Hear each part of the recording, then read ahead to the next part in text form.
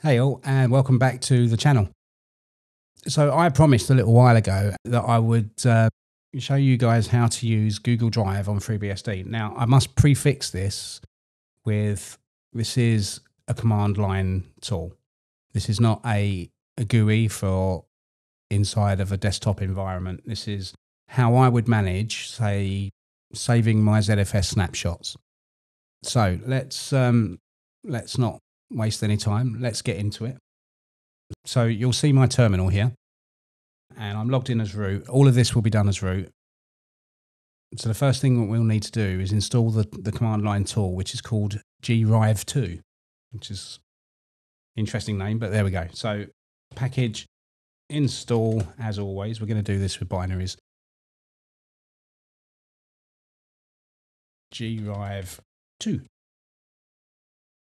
There you go. It's going to install its dependencies as well. So we'll let it do that. And it's probably going to give us a little message. There you go. So now, don't have to do this, but I always do. I don't know why. So if I do a GaryH, there you go. So the first thing we need to do is initialize it. So we'll come out of there and we'll go into a directory that I've already made, which is Google Drive, imaginatively. And we'll just go GaryH -a. And this will give us a long string code. Now this needs to be pasted into your Google Drive webpage window. Okay, so here we go. I'm going to come out of that one. Go into that one. All right. So it's given us this string, which we'll just copy and paste straight into this window. Bada boom, bada bing. Click on continue. And it's going to give you this authorization code. Now I'm going to blur this out because I don't want you guys having access to my Google Drive. And it's going to ask you to paste it into the window, which I'll also blur out. And now it's going to upload a simple file that I've put in now, which is a ZFS snapshot. So that'll take a minute or two, depending on your bandwidth. This is literally uploading to Google Drive now. So if I go back to my Google Drive window,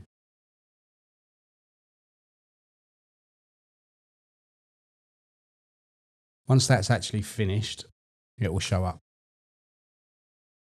So I'll skip this ahead for you guys.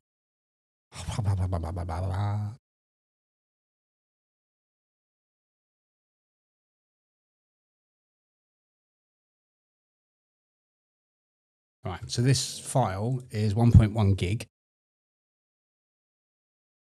So hopefully it won't take too long to load up or upload. If it does, it does.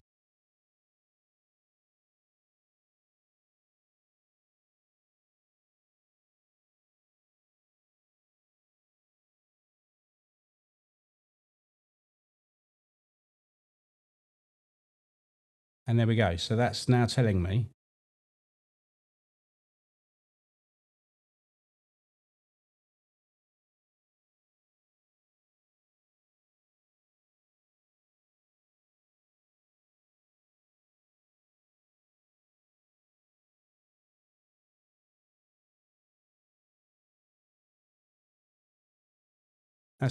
it's finished. And look at that. There it is. I didn't even have to refresh. Lovely. So yeah, basically what I do with this is just to keep snapshots off of my valuable disk space on my mail server, my live mail server. And it just allows me to just keep things out of the way and saves a lot of space. Now, this isn't the greatest tool because it doesn't do it automatically. So if I just went and deleted that snapshot, Okay, it's gone on my local device, but it's still in my Google Drive. What I'd have to do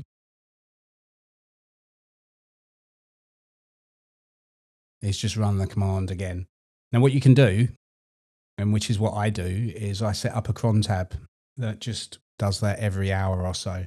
When it's doing its backups, and I say backups, I shouldn't really say backups, they're not really backups. When it's saving my snapshots, my daily snapshots of my mail server, I run this maybe once a day because the snapshot takes a couple of hours to create. But yeah, so you can set up a very simple cron tab that runs GaryH however often you want. Depends on your bandwidth, of course, and depends on how big the files are that you're uploading to Google Drive. But you can literally just save anything in here. Let's touch, test,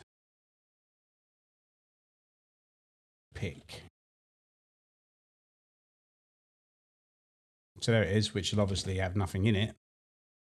And then you just run GaryH again,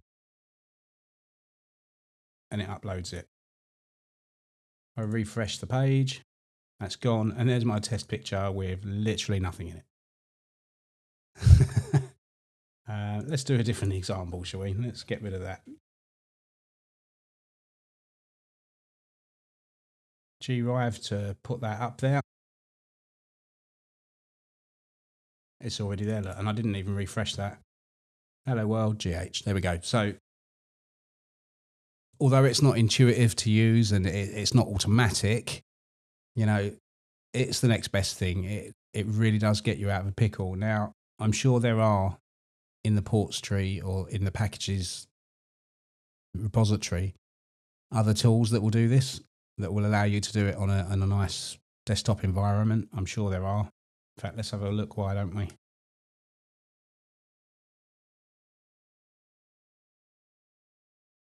Would have been bad if I spelt that wrong.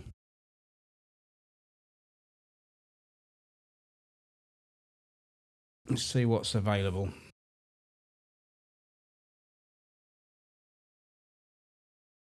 GaryH 2. G Drive was one that I used to use, but for some reason it doesn't seem to work very well for me anymore. Anyway, I'll leave it there.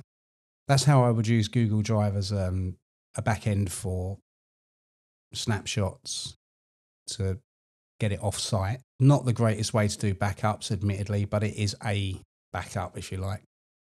And it works for me. I've been able to recover disks that way several times. And I may well even go through how to recover a snapshot from a ZFS snapshot one day.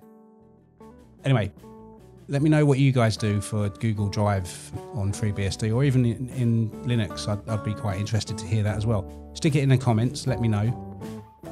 As always, don't forget to click the like button, give me a thumbs up, click the subscribe button and click that bell as well. That will give you notifications when I release new videos. And as always, see you in the next one. Take care.